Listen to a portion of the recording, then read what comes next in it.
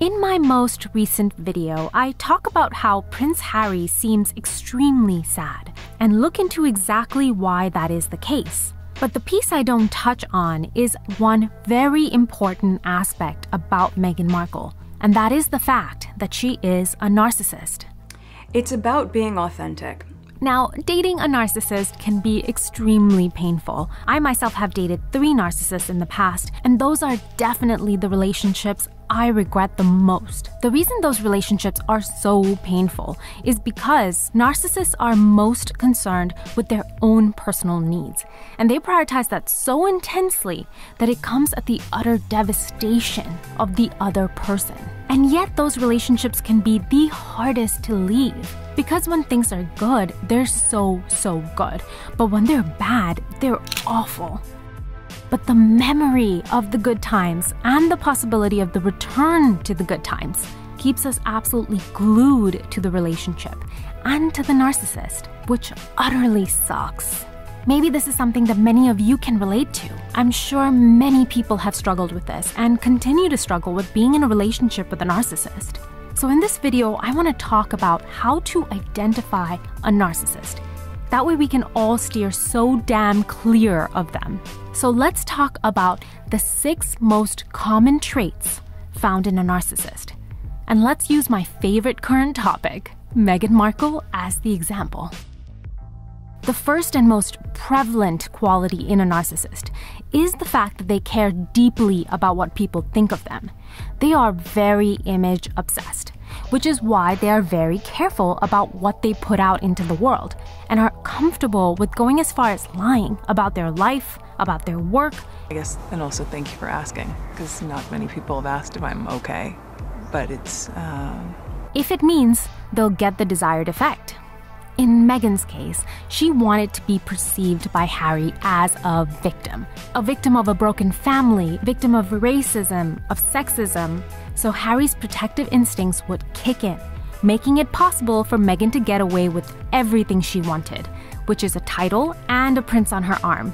She even lied about paying for her college, which her father really paid for. It was through scholarships, financial aid programs, and work study, where my earnings from a job on campus went directly towards my tuition, that I was able to attend university. And she super embellished her impact on a sexist TV ad for detergent, claiming she wrote a letter asking for it to be changed. When I was just 11 years old, I unknowingly and somehow accidentally became a female advocate. When in fact, the company changed it before she had even written the letter.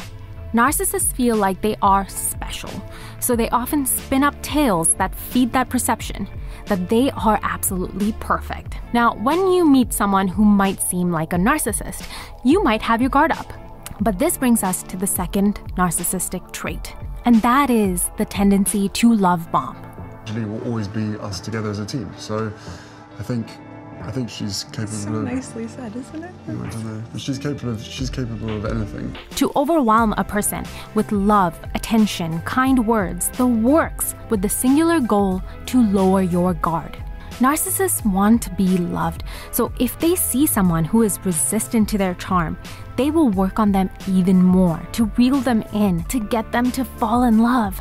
We saw Meghan do this often with Harry, where she would stare adoringly at him, defer to him getting attention or answering questions, hang on to him protectively, even keep her hand on his back constantly. In Harry's case, I don't think he was very resistant to falling for Meghan's charms.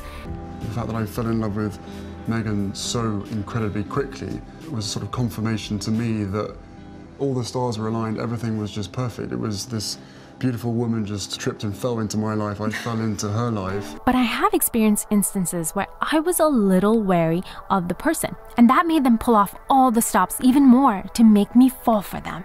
But what happens when you let your guard down and you're completely in love with the narcissist? Well, this is the point that you'll see the third narcissistic trait, manipulation.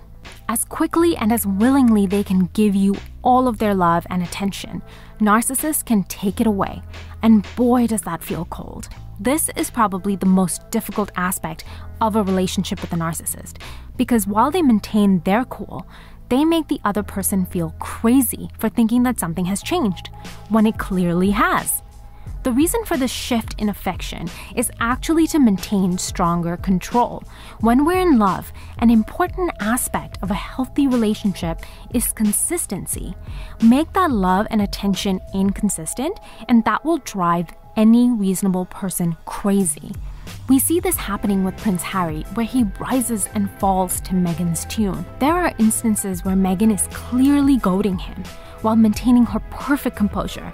And let's talk about the mental games that narcissists play, like suddenly pulling out and wearing a present that her previous husband Trevor gave to Meghan on their wedding day, or randomly stepping out and getting photographed without her ring on, or better yet, publicly flirting with her friend Serena Williams' husband while watching her friend play at Wimbledon.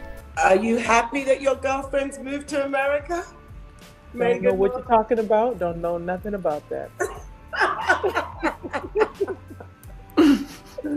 I mean, they're on the West Coast, but... Never seen her, never heard of her, don't know her. Narcissists use many tactics to maintain the power in their relationships. So gone now are all those looks of adoration. Instead, Meghan is often caught looking at Harry with annoyance and agitation, practically trying to squeeze him out of frame. And speaking of squeezing out of frame, let's talk about the next narcissistic quality: love for attention. Dear God, do narcissists love attention? Now, if you're going to marry royalty, it pretty much goes that you will be playing second fiddle. Add that to the fact that Harry is never going to reach the throne. He and Meghan are constantly sidelined and playing a role in the background. Yeah, that's not gonna work for Meghan, who has to be the center of attention. We see this every time she rushes in front of Harry so she can hobnob first, or look at him angrily if he's getting too much attention. We also see that Meghan is not above taking away a bride's glory on her wedding day by inciting pregnancy rumors. And Twitter world broke out in speculation yet again that she was hiding the beginning of a baby bump. Or the fact that all of her announcements and releases compete with important royal events. Meghan needs attention. For someone who absolutely cries about privacy, here she is on an engagement, repeatedly pushing back her coat so that her bump is more obvious for all those photographs. Now, if any of her behavior is ever called out as inappropriate or strange, that is unacceptable. This is the next narcissistic trait. They can't take criticism. Narcissists feel like they're better than everyone around them. So naturally, if they're ever called out for their behavior, they go immediately on the offensive by either fighting back with manipulation or, more commonly, tossing people out of their lives. Meghan is well versed in both of these strategies. She adeptly weaponized her vulnerability, making it seem that reasonable criticism that the press or the public had for her was race or gender-driven, effectively redirecting the attention from her behavior to a national conversation about how racist the British society is. But Meghan also tosses people out when she needs to, from her entire family, including her father, to many friends, to forcing Harry to break with his family and friends if they ever criticized her, which they did. Narcissists have no room in their life for anyone who doesn't think they're perfect. Now let's talk about the last trait, and that is that narcissists use people. This has been one of the more common criticisms levied against Meghan, where many people feel badly used and then discarded by Meghan once she's no longer needed them. Like I mentioned in my previous video about Meghan, from Piers Morgan and Lizzie Cundy to her childhood best friends to her father and uncle, Meghan has left a wake of many angry people in her rise to the top. I just think she's a slight social climber, I'm afraid. And when I see the way, look, at her wedding, there was only one member of her family there. The rest couldn't be risked. And there's no denying that Meghan is also using Prince Harry. Her engagement and marriage to him raised her public profile, something she couldn't wait for, which is why before their relationship went public, Meghan made extremely strong hints in the hopes that people would put it together. And yet she keeps talking about how she just wants privacy. Yeah, sure you do. Well, there you have it, the 6 traits commonly found in a narcissist. hope you found this video helpful so the next time you come across a narcissist, you can spot them for what they are and keep your distance. Because they are bad news. Also, make sure to check out the other 2 videos I've made on Prince Harry and Meghan Markle, where I go into more detail about Meghan's relationship with the press, as well as why Prince Harry looks so damn sad. If you enjoyed this video, give it a like, and please hit that subscribe button, and I'll see you next time.